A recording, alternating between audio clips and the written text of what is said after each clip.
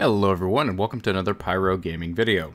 A question that I get quite a bit on my videos where I show my characters gear like this is how am I able to masterwork or fully upgrade all of my weapons and armor? And the short answer is because I have an absolute ton of upgrade materials because I play the right activities. So that's what I want to share with you guys in this video. Maybe you need a reminder, maybe you don't know where to get them from, maybe you're new, maybe you're coming back, I don't know.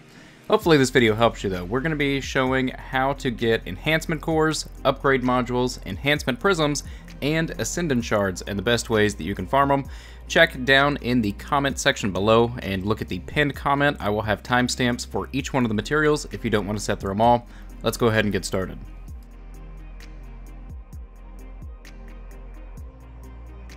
So starting with enhancement cores, let's go ahead and get the obvious ones out of the way. You can farm Banshee bounties, you can get them from ranking up your season pass, and you can also purchase enhancement cores directly from Spider, although I would not recommend this unless you have an absolute ton of legendary shards. As far as actual farming options go, you can get them from doing the 750 as well as the 920 Nightfalls as a random potential drop at the end of the activity. You will also get enhancement cores from dismantling fully masterworked gear, whether it be weapons or armor. Weapons will grant 7 cores and armor will grant 6. A really good farm for these fully masterworked pieces of gear is going to be killing the Pit of Heresy boss each week on all 3 characters. You're guaranteed a fully masterworked piece of Dreambane armor, and you can get 1 on each character each week, so 3 in total, dismantled for 18 enhancement cores. Another really good way to stockpile a ton of cores is going to be via the clan reward system. Assuming your clan is a high enough rank, you will be able to get 7 enhancement cores each time you complete the weekly clan XP challenge. Multiply that times 3 characters and you got yourself 21 enhancement cores for free each week.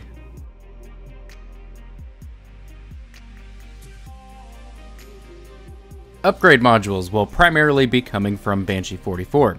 Completing both of his weekly bounties on all 3 characters will net you 6 upgrade modules for free, and you can also purchase them directly for a reasonable cost.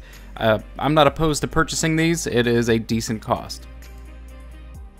You can also purchase a concentrated matter gem from the Eververse store for 200 Bright Dust, and consuming one will give a chance of getting an upgrade module from defeating a boss, and the effect lasts until you get an upgrade module. So essentially, you're buying an upgrade module for 200 Bright Dust. And lastly, you will get a few upgrade modules from leveling up your season pass.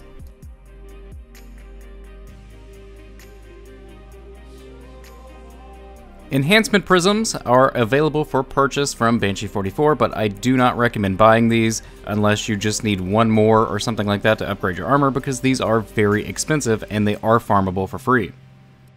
Enhancement prisms can drop from the 920 Nightfall as a rare chance. From a slightly greater chance at the 950 Nightfall, you'll get them more often than you won't, and pretty much a guaranteed chance from the 980 Nightfall. I honestly don't think I've ever done a 980 Nightfall and didn't get at least 2 enhancement prisms. I'm pretty sure it's a guaranteed drop. You will also get some enhancement prisms from ranking up your season pass, and you will also get 6 enhancement prisms from dismantling a fully masterworked piece of gear. This makes doing the Pit of Heresy boss each week on all 3 characters very valuable, since killing that boss is guaranteed to give you a fully masterworked piece of Dreambane armor. Dismantle that for 6 prisms and do it on all 3 characters. You got yourself 18 free prisms a week. Guaranteed.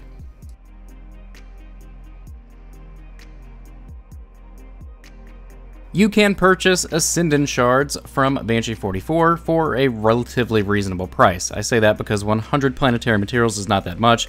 If you already have 10 enhancement prisms, this is pretty much what they're used for.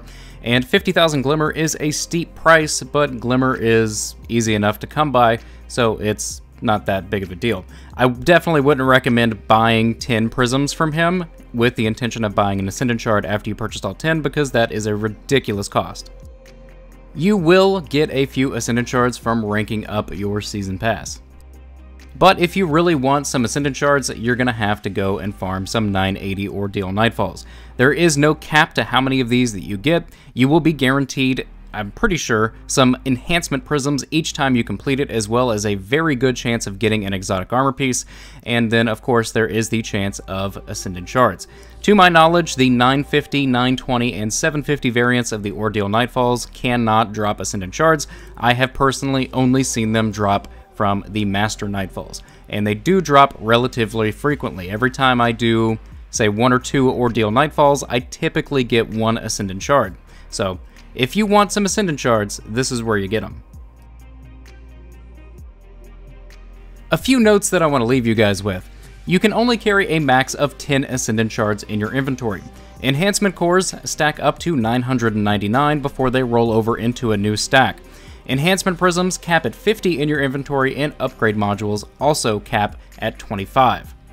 If you reach your inventory limit, however, those items will start rolling over into your Postmaster, and it allows you to carry an extra 10 Ascendant Shards on each character, an extra 50 Enhancement Prisms on each character, and an extra 25 upgrade modules on each character. So what this essentially means is that the caps in your actual inventory only represents 25% of those materials that you can actually have altogether. And one final note that I want to leave you guys with is going back to the Ascendant Shards and the 980 Nightfalls. To get the Ascendant Shard to drop, I'm pretty sure that you're going to have to get a Platinum reward level in the Nightfall, which means that you need to kill every champion in there. It does not go by your score. You don't have to hit 100k, although in most Nightfalls, if they're 980 and you kill all the champions, you're going to break 100k easily. But it just goes by the champions. If you kill all the champions, then you unlock Platinum rewards, and you have a much greater chance of getting the Ascendant Shard, getting more Prisms, as well as getting exotics. Honestly, I cannot stress this enough. 980 Ordeal Nightfalls, the way that they are currently set up, is one of the most farmable and rewarding activities that Bungie has ever put out, honestly. I mean, it is an infinite farm for materials, for exotics. It's just all around great. If you don't have a fire team, there are so many different platforms for LFG.